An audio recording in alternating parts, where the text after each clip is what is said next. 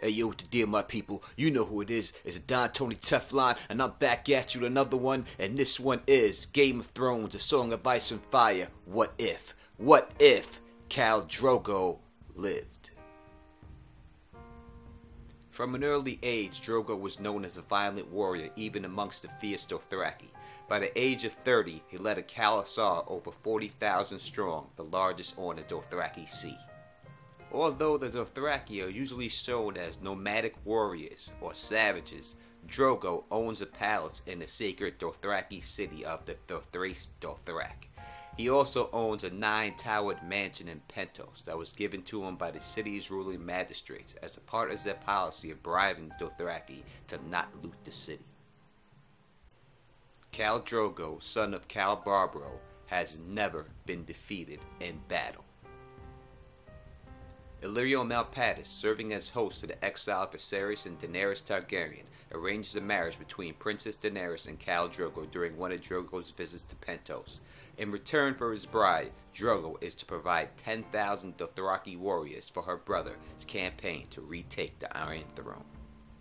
Daenerys is intimidated and terrified of her new husband and expects to be raped, but despite his fierce reputation and looks, Drogo proves to be a surprisingly considerate lover, and although he and Dany share no common language, he establishes to her that he understands the word no. And although it's not depicted this way in the show, he does not begin to have intercourse with Dany until she expresses consent and initiates contact, and it is this night that sets up a beautiful and loving marriage between Daenerys and Khal Drogo. It is the love that Khal Drogo shows Dany that allows her to blossom into a strong, confident young woman.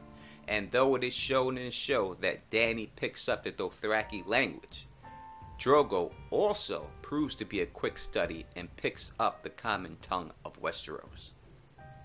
Drogo's relationship with his brother-in-law Viserys, however, is not a good one. While Dany is respectful of Dothraki culture and eager to learn about it and embrace it, her brother shows nothing but contempt for the Dothraki, calling them savages, and is increasingly impatient for the aid that Khal Drogo had promised him.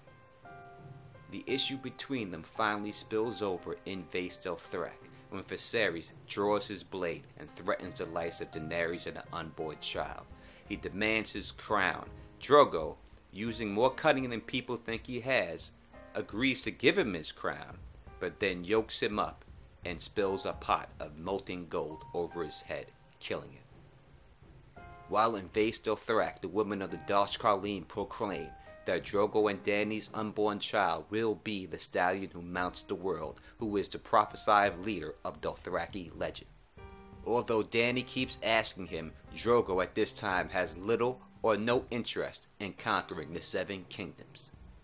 However, after an assassin tries to kill Dany and claim Robert Baratheon's reward, he reconsiders his position. Enraged by the attempt on his wife's life, Drogo reaffirms his commitment to conquer the Seven Kingdoms.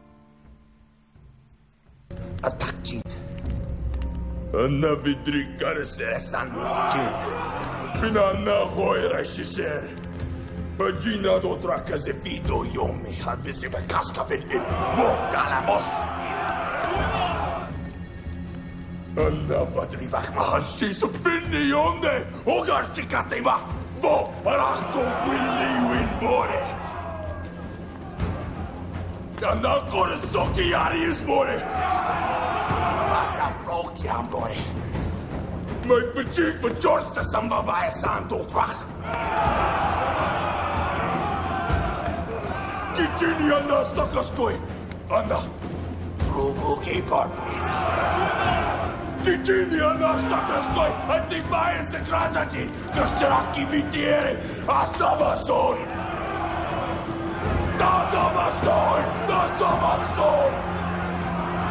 Pillages several towns with Lhazareen and harvests his slaves in exchange for warships that will take his horde across the sea.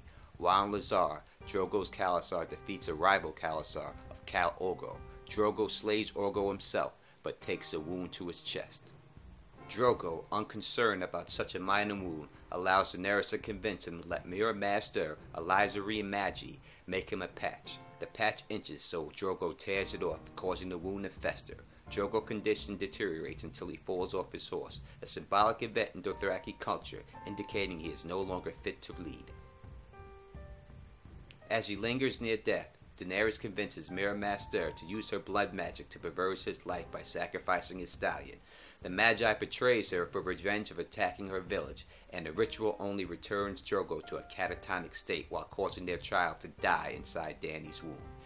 Realizing that Drogo would never return to his former state, Dany smothers him with a pillow and builds a funeral pyre as his Khalasar breaks apart. She burns his body on the pyre along with Mirri Maz Duur and enters the flames with her petrified dragonades.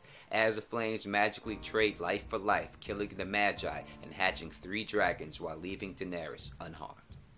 So what would happen if Khal Drogo died? Well, number one and first and foremost, there would be no dragons. Therefore, no mother of dragons, and none of those prophecies. None of the people that she met, no Quarth, none of that stuff would ever take place whatsoever.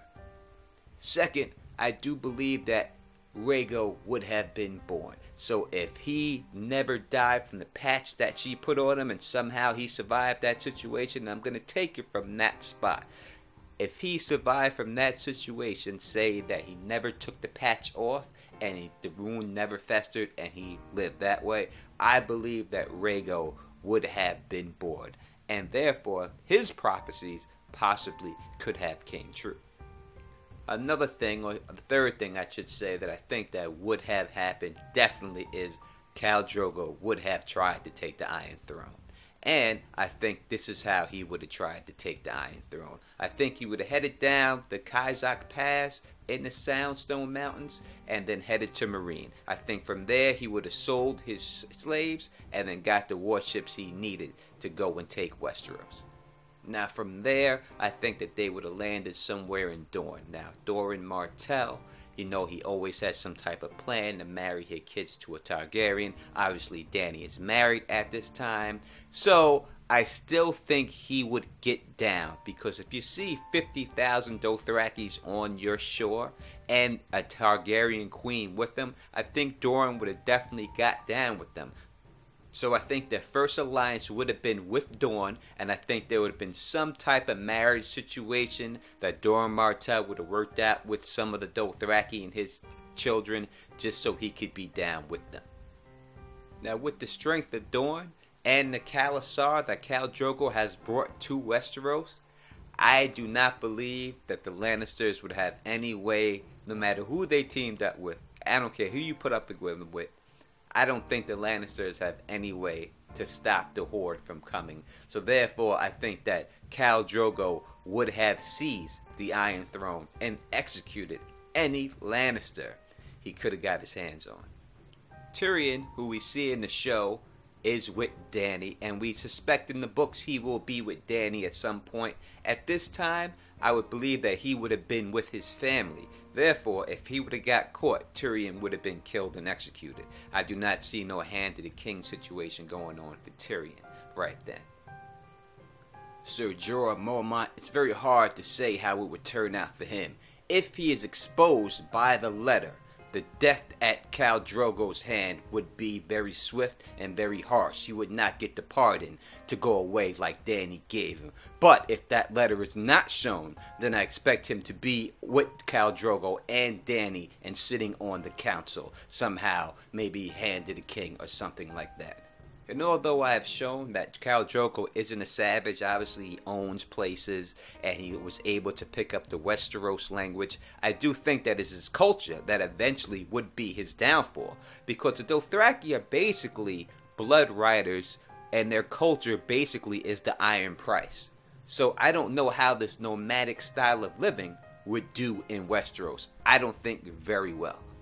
And that would allow Varys and Illyrio, whose original plan was to have Khal Drogo go over to the Seven Kingdoms and upset things, plan come to fruition. Their plan would have worked. So therefore, I think it probably would have ended up a little bit different. Not happy for Khal Drogo whatsoever. Because I think eventually Varys and Illyrio already having relations with Khal Drogo would have worked their way onto his council. Eventually, I think Khal Drogo would have been found poisoned to death. As I said before, I think that the timeline wants to help itself and you can't fight time, so I think he would eventually die. So I think that Varys and Illyrio would have him poisoned, maybe with the help of the Sand Snakes. I think Khal Drogo would be poisoned and killed.